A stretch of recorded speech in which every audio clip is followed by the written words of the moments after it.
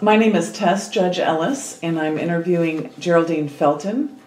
It is July 24th, 2016, and we are in the Veterans Home in Iowa City, Iowa. My name is Joe Spellis. I'm the cameraman. So you're not a student? No, he's a student, but he's a Boy Scout. Uh-huh. And we're doing the interview for his Eagle Scout project to interview veterans. Oh, okay. Right. Mm-hmm. So, Dean Felton, where were you born? I'd probably say in Philadelphia because I was probably really born in Norfolk, Virginia, but my sister and I were taken from Norfolk to Philadelphia early, and I only remember Philadelphia. And who were your parents? What were their names? I only remember my mother's name, and that was Ethel Felton. Okay. And what did your mother do? My mother did housework, and she did that in order for us to go to the best schools in Philadelphia. Okay. Yeah, because she was getting alimony. Did you have brothers and sisters? I had one sister who was 18 months younger. Okay. And had anybody in your family been in the military? No. Okay. So what were you doing before you entered into the service? I was in community health, and I was a public health nurse. So you got your nursing degree where at? The first degree as a nurse was a diploma. And then after I got out of the Army Nurse Corps, then I went to school for my baccalaureate degree in Philadelphia. And you were in the Army Nurse Corps? Yeah. How did you come to get into the Army Nurse Corps? Were you... They were probably an advertisement. Did they pay for your nursing school? Or did you just get into the Army? No, the Army nurse, yes, they paid for my nursing school. Do you remember the first thing you did when you were in the Army? No. No. Did you go to basic training? Well, when you are admitted to the Army Nurse Corps, you go to Fort Sam... Houston. Fort Sam Houston for your inauguration into the service, Do you remember anything particular about that experience? No, the only thing I remember was the orientation, and sitting on a curb and waiting for a young person to come by who's going to show me how to get from one place to another. That's really the only thing I remember. You probably took classes there about how to be in the Army. Several months. Then where did you go to after that officer basic training? I don't remember where my first... this was years and years and years ago. No, I don't remember. I remember looking that you were trained as a nurse anesthetist. Yes. In 1950. Let's see, I had it down somewhere. Anyway, it was in the early 50s that you were trained as a nurse anesthetist. And that was when you could get that training. I don't remember that training, but you could get that training without having a degree. And you were on active duty in the Army starting in 1949, and you served in various locations while you were on active duty. One of which was in Korea. Yeah. Can you tell me much about that time in Korea? Were you assigned to a hospital? No. I was assigned to a hospital, and the nurses were there. There would be about 20 to 30 women in each assignment, and we lived in a tent, and we felt very protected because we were surrounded by the males in our unit, and the study, the time there was a year. Okay. You went there for a year and worked, and then came back to the States. Did you provide anesthesia when you were in? No. I wasn't a nurse anesthetist. I was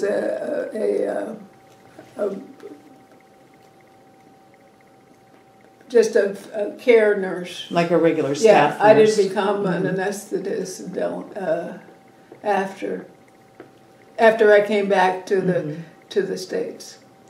Were you over in Korea when there was active conflict? Yes, because what happens is that at the time there were several units, care units in Korea, and each unit would move up as the fighting was going on and take in the wounded. And in several weeks would move back from the fighting. That was the way that hospital operated in Korea. Right, because it was a mobile hospital. Yeah. Do you remember any memories from that in particular? People that you met? Oh, no. Or particular situations that were dangerous or... No, we weren't afraid. We were never in danger because the men in the units were all men except the health unit. We knew that we would be taken care of. Do you have any? And the tour of duty is 13 months. So you look forward to when your tour of duty would be over. Sure. You had a 20-year career in the military, correct? Yeah, I retired. Yes. What was the rank that you retired at? Was it lieutenant Captain. colonel? No, Lieutenant colonel? I think captain. Or a major? A major, because that would be above captain. That was above captain, right. And what But then I had to go to school for my baccalaureate and master's and doctoral degrees. But I had the schooling paid for by the Department of the Army. And you held a number of different jobs when you were in the Army. Well, see, the only job I remember was the anesthesia job. I mean, I don't remember any jobs particularly. I have down that you opened up some nurse and anesthesia programs in the Army. Yeah. And that you ran some of the programs, in particular at Fitzsimmons Army Hospital in Colorado. But that's whatever you have. That's what you remember, right? Yeah, but that's what I remember. And you also did quite a bit of research when you were at Walter Reed. Well, that was after. You don't do research in the Army unless you have a degree. And so a higher degree. So you see, this would be this. We've finished talking about Korea. Right. We're talking about after going to New York University and getting getting credentialed. Was it difficult? Do you remember the transition from leaving the Army No, at all? Was No. it a challenge at all to No. go into civilian life? no, Not at all, huh? no. The one thing your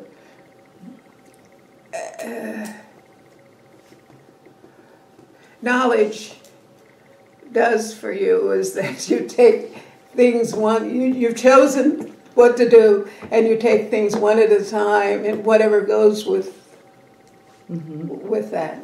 A lot of the veterans that we've talked to have said that the Army, you just have to do what you have to do, and you get it done. Yeah. No, maybe they were not officers. Those people who felt that way. Right. I found it. I knew what I was going to go to do, and I knew where I wanted to go, and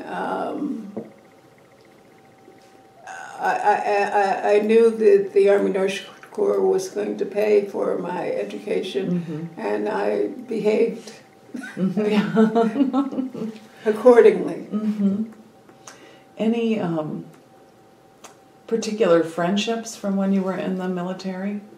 Not that I remember, but you do make friendships, but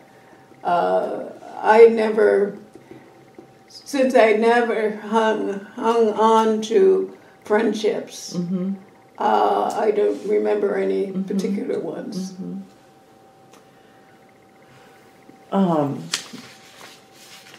Let's see.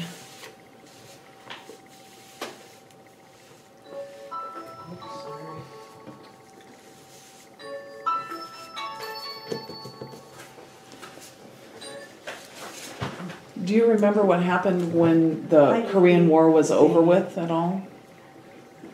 Oh, hi, how are you? No. Huh? Then it was time to go to school. That was when you went back Yeah, to school? yeah. Okay. Oh, I'm so glad. How do you think being in the military affected your life?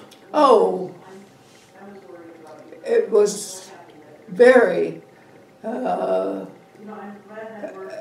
it was very, had a very high impression on my life. The Department of the Army funded what? Thanks for letting me... We're just getting the feedback from some of the conversations going on. Okay. But you were saying how the Army affected your... Well, my life, because it paid for my education. Yeah. Yeah. And also allowed me to practice. So what did you do after you got out of the Army? I went to school. Went to school, and then after you were in school, what were the... Oh, well, then I had certain jobs in across the country in anesthesia that I worked in. And at some point you went into teaching and academics. I don't remember when, When? but I had to have a doctorate in order to do that. And you ended up being dean here at the University of Iowa College of Nursing. Well, yeah, I was dean someplace else. Too, another deanship. Yeah, I had probably 2 deanships before I got here, and I was recruited by Iowa.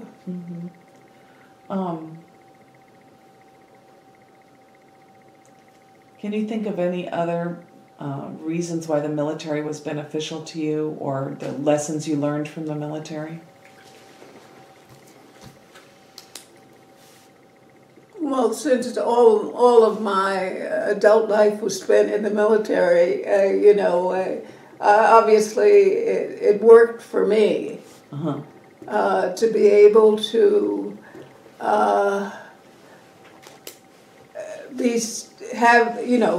get an education, which was the biggest thing. Right. I don't remember people from the military. Uh-huh.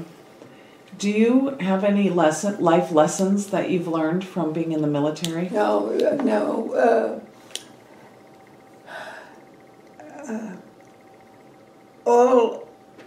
All of my activities probably stem from what I learned in the military, but I never knew anything except the military, you see. Can you think of any specific activities that you think point you to your military background? No. Because I never saw being in the military any more than being a nurse. Uh-huh. This is where I decided to practice nursing in the military. Mm-hmm. And I think because I knew that the military had rules about how you behaved and what you do, I like that. Yeah, the structure was The comfortable. structure is what I liked. And some people like that. Some people we've talked to like the fact that you could be treated as an equal. You were judged by what you could do, not whether or not you were a man or a woman. Oh yeah, well, maybe I can't see the word equal, how that fits in, but you were, because I wouldn't use that, but you were judged by what you could do. And the promotion, but you see, promotion depended on your being good at whatever it was you were going to do. I just never thought of it that way.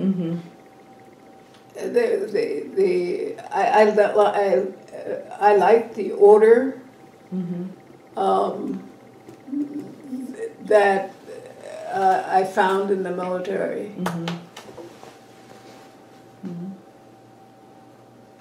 So, because and that probably has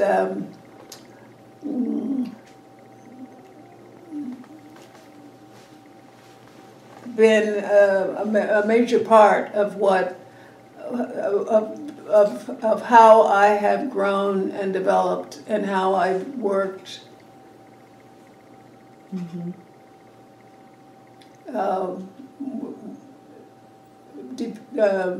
Demanding order. Yeah, right, structure. A structure, yeah. I have down that you served in Germany. Do you remember that at all? No, I don't remember Germany. It would have been for a short period of time. I think it was a short period of time that you were there. And then also that you had been in Japan. Yeah. And in Hawaii too. Yeah.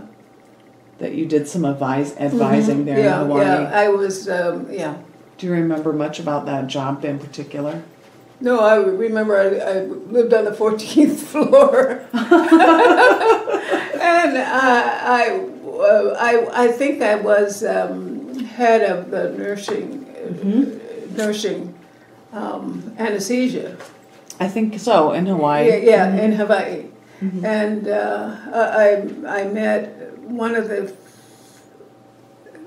he wasn't a physician, he was a PhD male. We became very, very good friends for the rest of his life, yeah. Can you tell me more about that relationship at all, as you think about it? Well, sometimes there was disagreement between anesthesiologist and the nurse anesthetist. And this person, I guess the way I met him was because he was a physiologist, and he was head of his department, and he was helpful.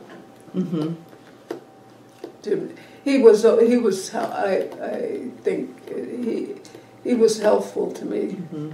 That brings a smile to your face. Yeah, he was a marvelous English person of England. British. Yeah, so and he was influential in protecting me in the academic system. So he sounds like he was challenging. Yeah, but respected you. Yes, and used his position to help me to sort my way through. Because you were directing the program. That sounds like it was an important friendship when you were doing that. It was really probably the most important friendship in my lifetime. Could you put your finger on his name at this point? I can go and get...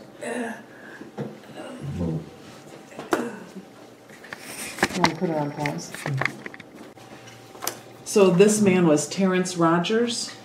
Yes. And that was this man who... He was head of physiology. And in anesthesia, you better be good with the physiologist. Yeah. Right. It says he had been recruited to the University of Hawaii in 1963 and as a professor of physiology. And he was crucial to the establishment of the Pacific Biomedical Research Center.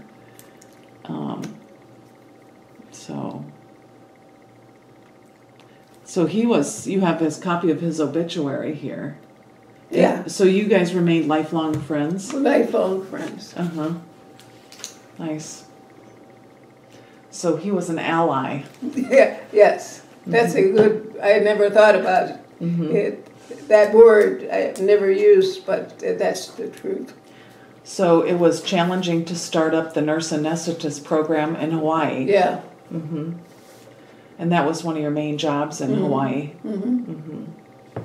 Do you remember anything else about him or any? No. You've grasped Captured some of that for you.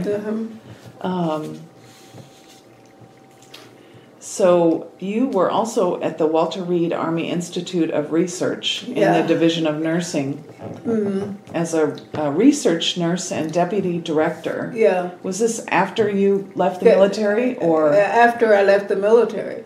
And you see, a big thing I've always thought about is being grateful to the military for the support it always gave me, and the assignments I had that prepared me for the life on the outside. So you took this job as the director and deputy director right after you separated from the military. So in a way, the Army prepared you for doing this job. That's right.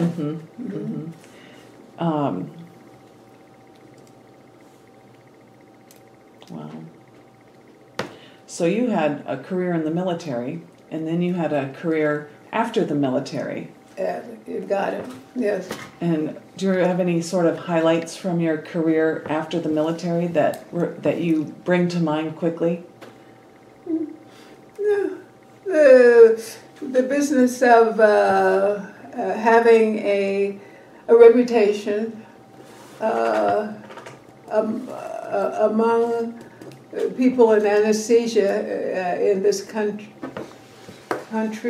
was directly related to my previous life before I got out of the military. If you, there might be people in the future looking at this videotape. It's going to be archived at the Library of Congress, and so other people might be watching it. Is there a message that you would like to leave to people either about the military or about life in general? Work hard. And take advantage of opportunities as they come. I consider myself very fortunate. I had come from a family that was poor to have a national, international reputation for what I did. And the military contributed to that. So you're fortunate. I was fortunate. But you also have to take advantage of opportunities that come, I think. Yeah, be well prepared to take advantage of those. That's right. And the Army prepared you for that. And the Army prepared me for that. Seems like you're proud to be a veteran.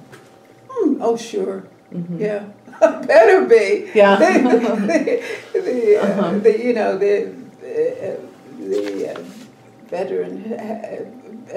veterans status has allowed me a lot of options and money. How do you feel about the military in general now? Oh, fine. I feel I never had any feelings against the military because I only knew personally what the advantages were. Right. Except one time when I was at Walter Reed, I was assigned to the office of the officials, and I don't know, I don't remember what I did there, but sometimes we were in a large office, and somebody went past my desk and saw a letter offering me a position, as a non-military person, and told the head of the office, and they were very disappointed in me because I hadn't told them that I was going to leave Walter Reed. That was disappointing to you. Yeah, but it's disappointing about the tattling. Right. As I think back, I don't know if you have any other memories of your time in Korea in particular. No, we were 12 women in a tent.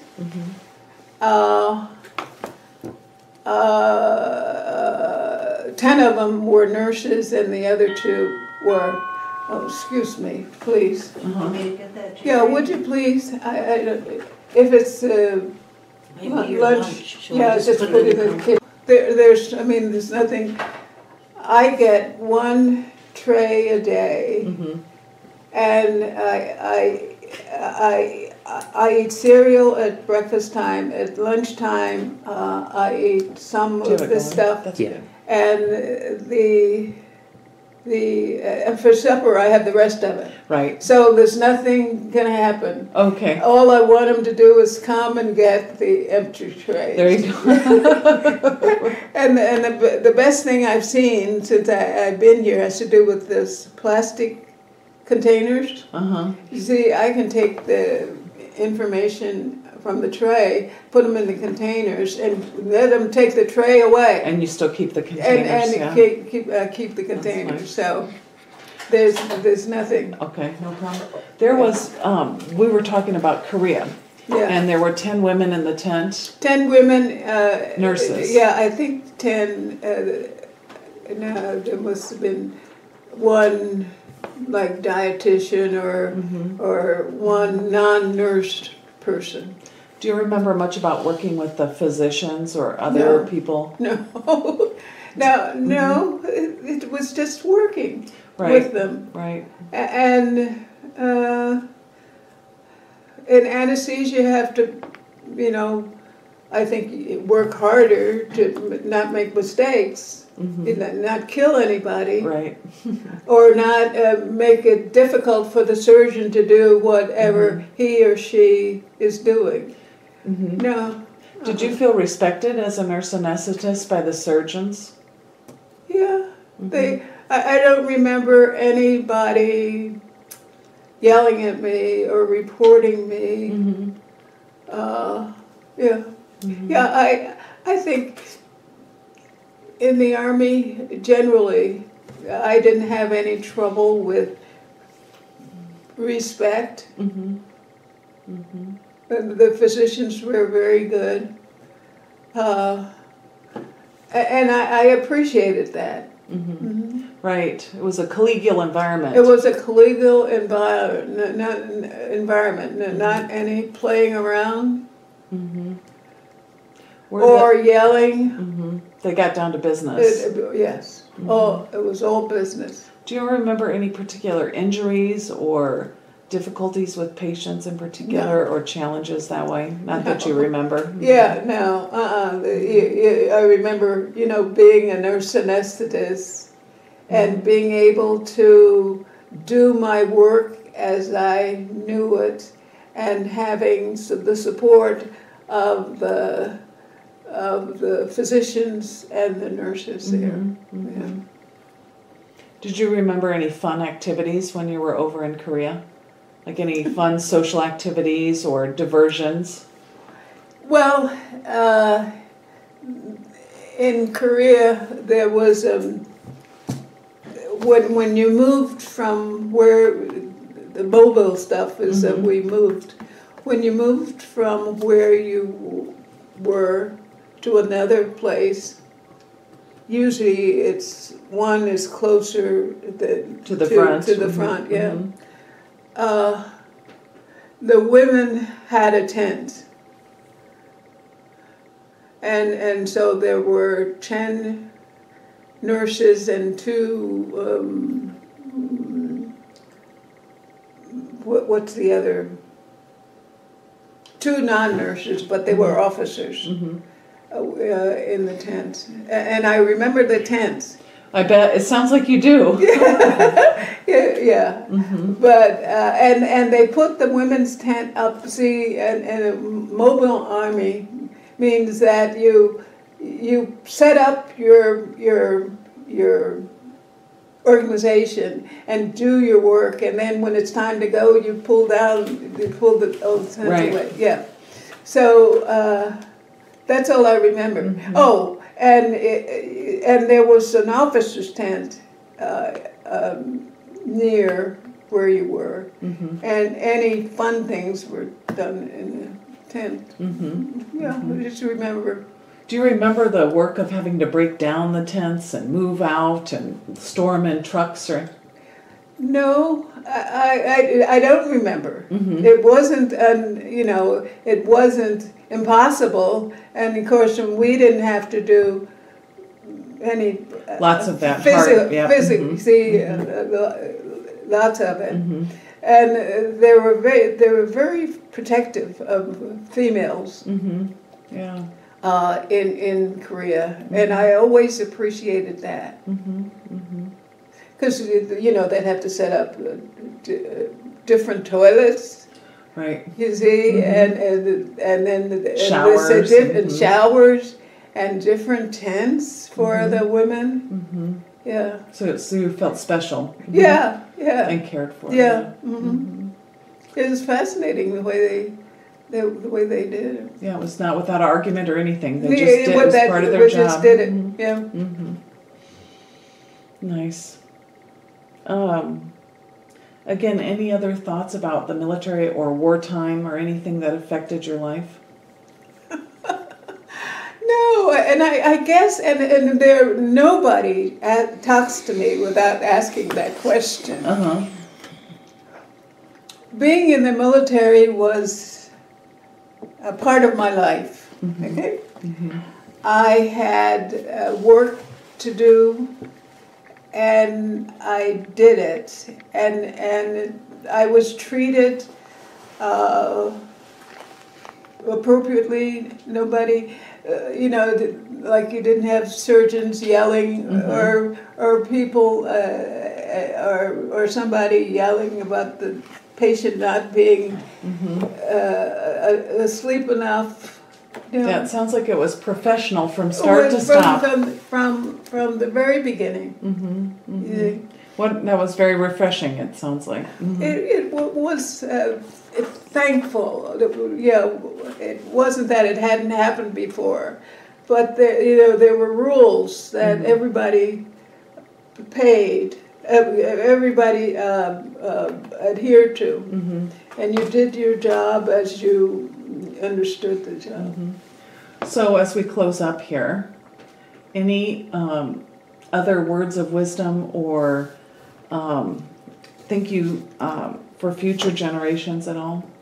Oh, I think the women in military services is certainly a good idea. I would recommend anyone who fits to consider going in the military. You learn a lot, and your work is so obvious, and you know the rules and regulations, and you behave in a certain way. And I like that kind of the structure. And you can see the impact, it sounds like. And I think I would advise anybody to go into the Army Nurse Corps. Yeah, I agree. Yeah. Is there anything you feel like we discussed or anything you want to add to the interview at all? No, because my life has been so varied over the years. I don't remember. I'm grateful for the fact that I have income from the federal government that allows me to do all the things that I have done. You see, and it allowed a kind of freedom to become what I wanted to become. Yeah. It was a great launching pad to a wonderful career. Yeah, a great, and nobody said that to me in the beginning. Maybe it wouldn't have made any sense in the beginning. You had to experience it, and then take advantage of all the options, the opportunities there were. So I think we've covered quite a lot of things. I would advise any nurse person to consider the military. I had a lot of freedom, but I also had experiences that other people, being loaned to the University of Hawaii, for instance, and the travel that you have, and invitations. You don't have to get permission to accept invitations, but you need to know how that's going to influence your military work.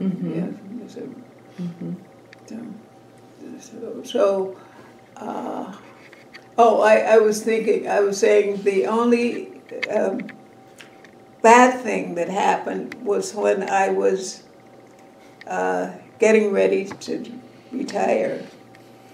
And I had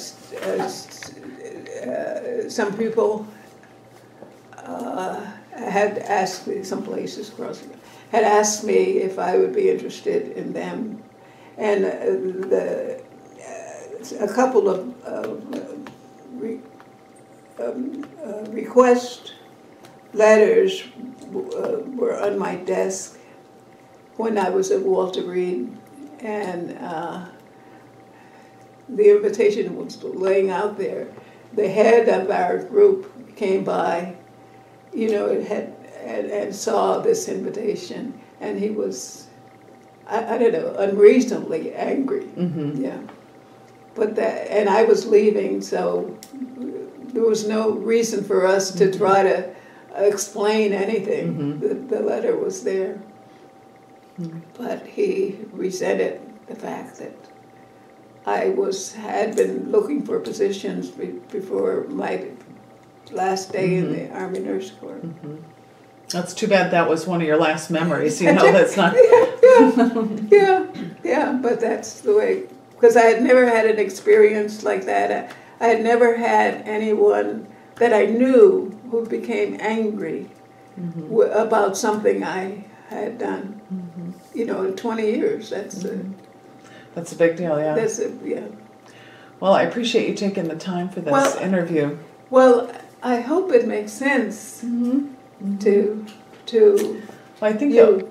you don't turn it off yet. The overwhelming sense that I get is that you were poor and you didn't know how you were going to get through all the goals you wanted to do, and the Army opened a big door for you. Well, I went to good schools. Uh-huh. I went to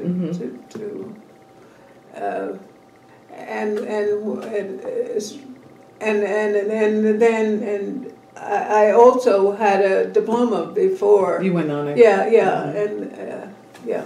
Sounds like. But the point is that the society made it possible for me to reach, to have a good livelihood and be successful. You were very successful. Mhm. That's been quite a privilege to talk with you, so I appreciate it very much. Well, I'm sorry that I hope it's going to be understandable. I think so. Yeah. There we go.